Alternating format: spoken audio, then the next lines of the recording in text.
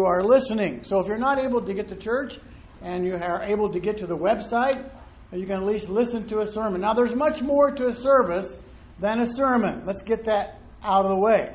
Hopefully, you will gain something today from the entire service, and hopefully, I pray, also the message that I'm going to deliver.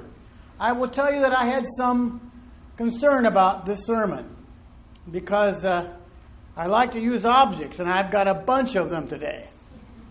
Matter of fact, there are 5. And if you don't remember anything else about the objects themselves, you will see that they all deal with the word word.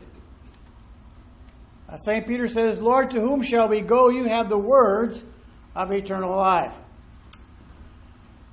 I am prone at times to ramble in my thinking and my speaking, as some of you may know. And I am prone to speak fast, as some of you know. Pastor Mueller and I are trying to affect each other. I want him to speak a little quicker. Not necessarily, and he wants me to speak a little slower. So we'll see how well that goes today. I'd like to begin this sermon a little bit different method than perhaps what I've done before. I want to educate you about the different generations, because you're involved in one of these generations. The GI generation is those people born from 1900 to 1924. If you were born between 1900 and 1924, raise your hand. Yeah, I thought so, Eugene. I thought you would do that. And some of you may not remember when you were born, and that's okay. The next generation is the silent majority, born in 1925 through 1945. If you're part of the silent majority, raise your hand.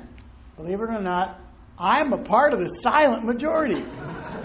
Yeah, most of you won't believe that, would you? I really wanted to be a baby boomer, but I missed it by half a year.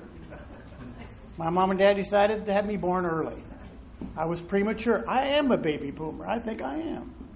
Well, we'll go on. Baby boomers, 1946 to 1964. Raise your hand. Okay, we're getting more of you. Gen X, 1965 to 1979. Raise your hands. Yeah, Jeff, you better get yours up. Okay, very good. The Y generation, 1980 to the late 90s. Oh, we've got one. Alex, way to go. Sarah, come on. Let's get that up there a little higher. All right. And then I like this one, the Z generation or the I generation. Do you know why it's called the I generation? iPhones and iPads, which I have here today. Also called the Z, and that's from late 90s to 2010. That's all they have so far. But I would like to add one more that I am sure will take place, and I'm not thrilled about it. I'm going to call it the genderless generation. As we see what's happening in the world around us, there will come a time when it will all be identified as genderless. Somewhere out east, they've now developed 67 different gender identifications. Can you imagine that? That's the direction the culture is headed.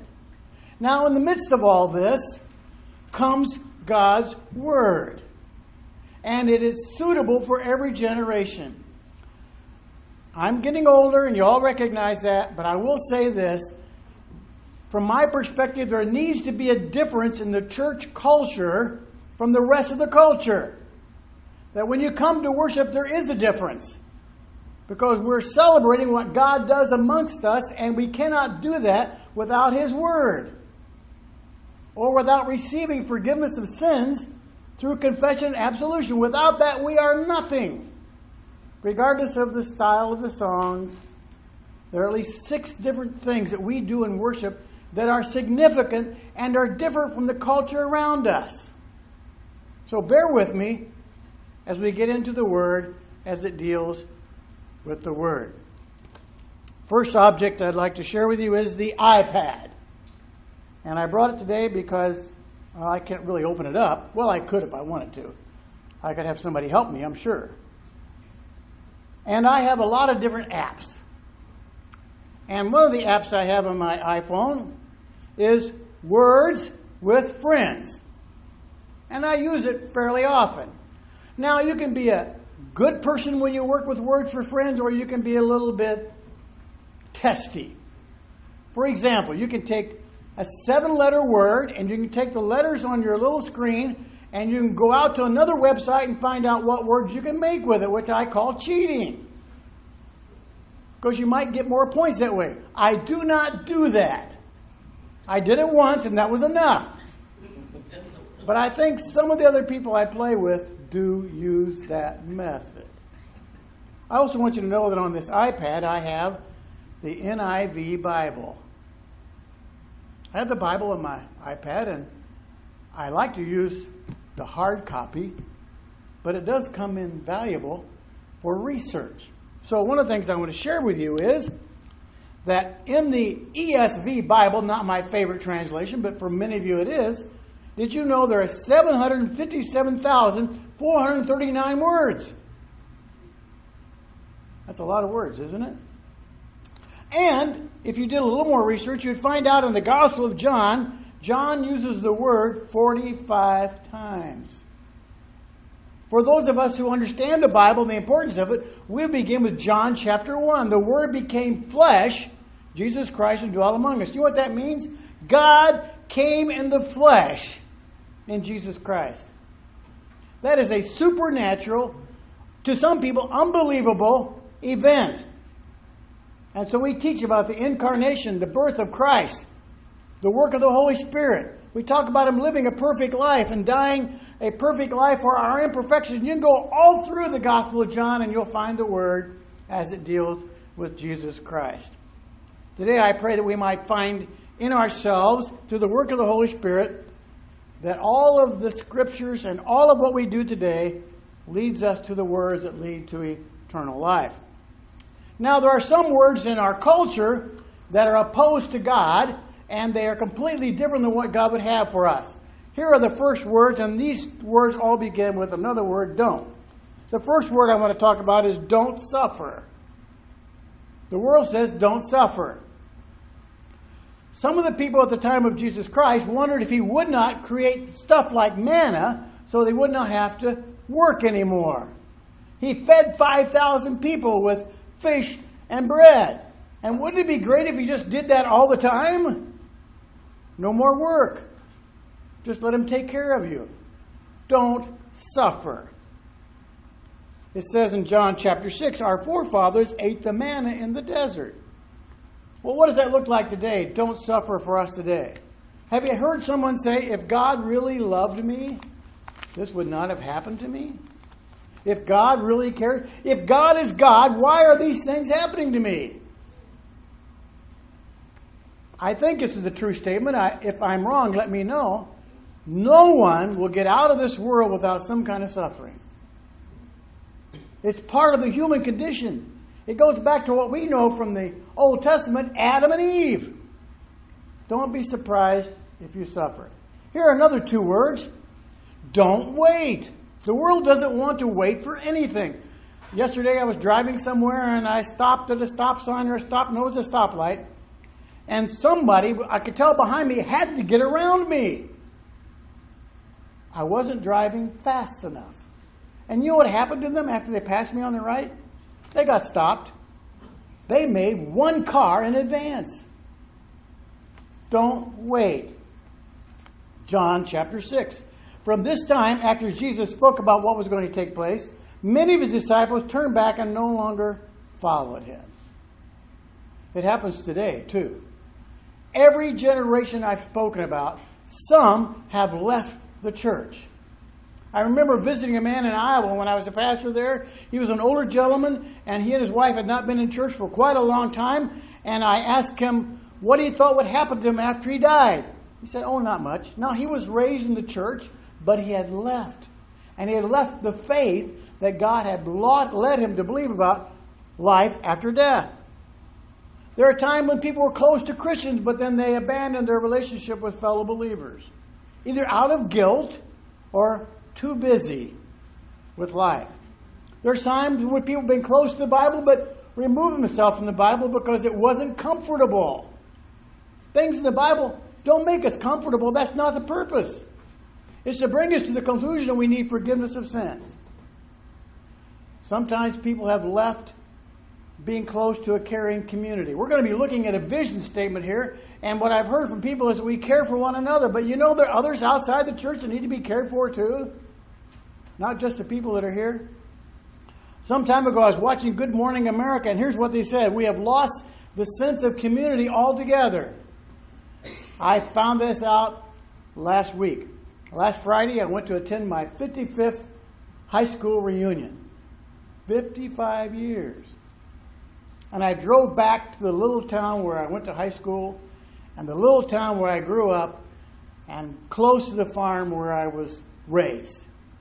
And nothing is the same. It gets to be a little bit depressing when your life is not the same. We used to live alongside a railroad track that went from Cincinnati to St. Louis. It was the highest point between St. Louis and Cincinnati on the New York Central Railroad. It's gone. All that's there is a field. And the community that once was a community is no longer a community. People don't know each other.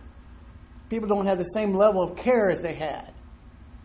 That's the culture we live in. Do you know your neighbors? How well do you know your neighbors? Do you care about your neighbors? That's part of what it means to be God's people here.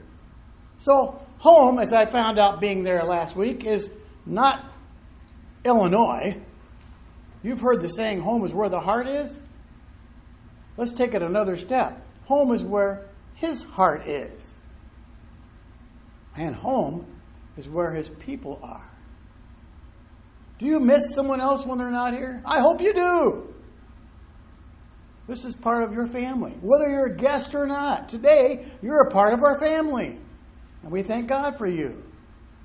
And we pray for our church family at large.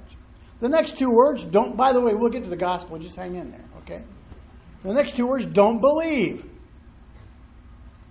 In John chapter 6, before our text, is this not Jesus, the son of Joseph, whose father and mother we know? In other words, who is this guy? 5 years ago, I went to my high school reunion. One of the girls in my class couldn't believe I was a pastor. I don't know why. It may have had something to do with high school. No prophet is accepted in his hometown. Jesus made that comment. Don't believe. Today it's couched in these words. Who says Christianity is the only way to heaven? You take your way, I'll take my way. Many of us were taught about Luther's brass ring of doctrines. You know what they are? This is the list of beliefs that we have that if one is taken away, we lose. We lose. Listen to these list of things. Which one would you want to lose? Creation? If we don't believe in God being the creator of all things, we're in trouble, folks. Or what about this? Marriage? Or this one? Forgiveness? Or this one? True presence? Or this one? Grace alone? This one? Faith alone? Word alone? We don't ever want to lose those. Now, when I was doing research on the Word, this is a little sidetrack. We'll come back. Don't worry. Look at your watch. It's okay. We'll get there. Do you know that Luther was involved in one of the first viral communications of the social media of the 16th century? True. What he put on the door of Wittenberg went viral. The 95 Theses. It wasn't posted on Facebook. It was posted on a castle door. And then it went everywhere. Not because of the internet, but because of the Gutenberg press. And people saw this and read it, and it got sent everywhere. Now, do you think that was by coincidence? Or was it God at work, communicating the forgiveness of sins that brings eternal life? And it's been going on ever since. The next two words, don't distinguish. Don't distinguish little g in God from big G. You got your God, I got mine. I'm reading through the Old Testament again, and how many times did Israel go after other gods? I won't list all the gods people have today, but you can think of them. One of them might be money. One might be fame. One might be pride. One might be God, who's not personal, or my God. Here's another God for you today, the lesser of two evils.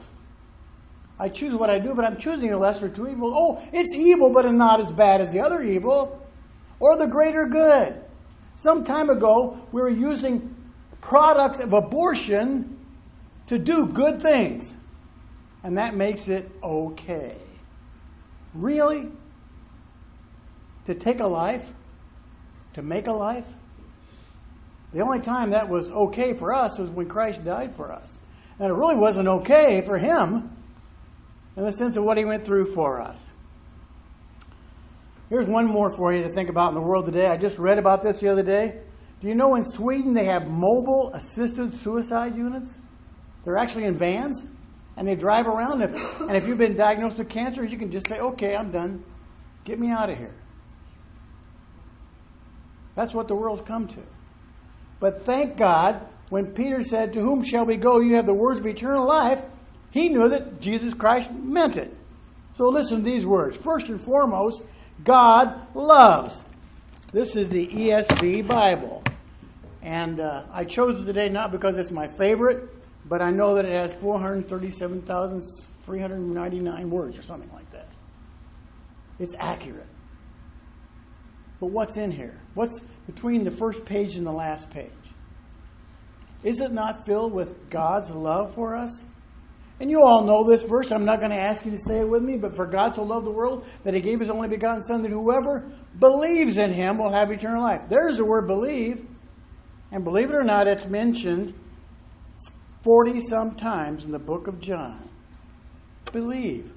Believe that God sent his Son, Jesus Christ, to die for you. Not only that, God loves us to death. What did Jesus say after he took the drink on the cross? He said, it is finished. With that, he bowed his head and gave up his spirit. One of the challenges I think we have in the church today, personally and other congregations as well, is we leave him in the grave. We make sure we all know that he died for us.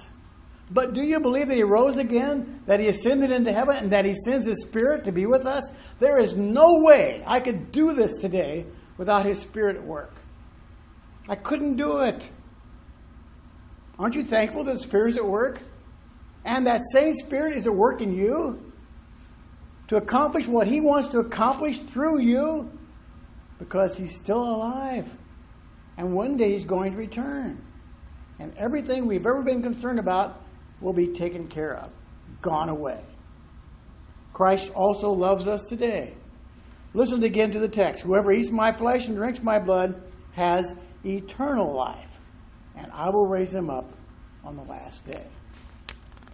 Listen to what a chaplain says about troops in Afghanistan or Iraq after sending to them out and giving them communion. Communion reminded these warriors that Christ himself knew something about battle and sacrifice. What a great connection. He goes on to write, communion was a way to partake of something spiritually concrete before rushing into a field of battle full of intangibles and uncertainties. Are there intangibles today in your life? Things we don't have control over? Perhaps what other people say? What others do? It's intangible. And yet Christ offers us his presence. How about uncertainties today? The political world around us, are you getting tired of the ads? They're all bad. Wouldn't it be great to have one candidate speak positively about the other? Whoa! Not going to happen. What about the calamities of life? Uncertainties. What could happen on a pleasant day going out on a duck boat, never to return again? Or a bridge in another country that collapses? Or someone in North St. Louis not being alive today because of some crime yesterday? You name it. Calamities come. And yet Christ promises to be with those who believe in him, to go through those calamities with them. The next two words is love God. Peter says, Lord, to whom shall we go? You have the words of eternal life. Wow. Just think about it for a minute. Who spoke those words? You know about him. Some people call him impetuous Peter. He put his foot in his mouth every time. Or he was outspoken Peter. He was also a forgiven Peter. And he was a future ambassador Peter. Why? Because Christ prayed for him. Christ died for him. Christ went with him. And it's no different for you and I. Christ prayed for us. Christ comes to us. And Christ goes with us. The last two words. Love people. I love this. I think it's the completion of John 3:16. It's 1 John, that's the epistle, 3:16. Listen to these words. This is how we know what love is. Jesus Christ laid down his life for us, and we ought to lay down our lives for our brothers. This is where the blank piece of paper and the pencil comes in. If you had an iPhone like I do, or one of those fancy phones, you can start the timer now. And the timer represents the rest of your life. It's a blank slate, isn't it? Now, what are you going to do with it? I suggest that you consider words that completes what your life is all about. Now that you know that Christ loves you, forgives you, and will go with you. Oh, by the way, this is not like a golf pencil. You notice the golf pencils don't have erasers? There's a reason. Yeah, because I play golf. That's the reason why they don't have erasers. This pencil has an eraser. Luther said we were to go out and sin boldly. Not go out and do it consciously on purpose, but know that we are going to sin. And so we get an eraser. Every confession and absolution is an eraser. And God helps us. He encourages us and says, okay, get up, Jim. It's time to go again. But now, today, at this time, on Sunday morning, this is a blank slate. So in response to the Word that became flesh, in response to the Word that is eternal, may God lead us to take those steps, small steps, tiny steps, as our worship spills over into our life. May God go with us. Amen? Amen. And now may the peace of God that passes all understanding guard our hearts and minds in Christ Jesus in the life everlasting.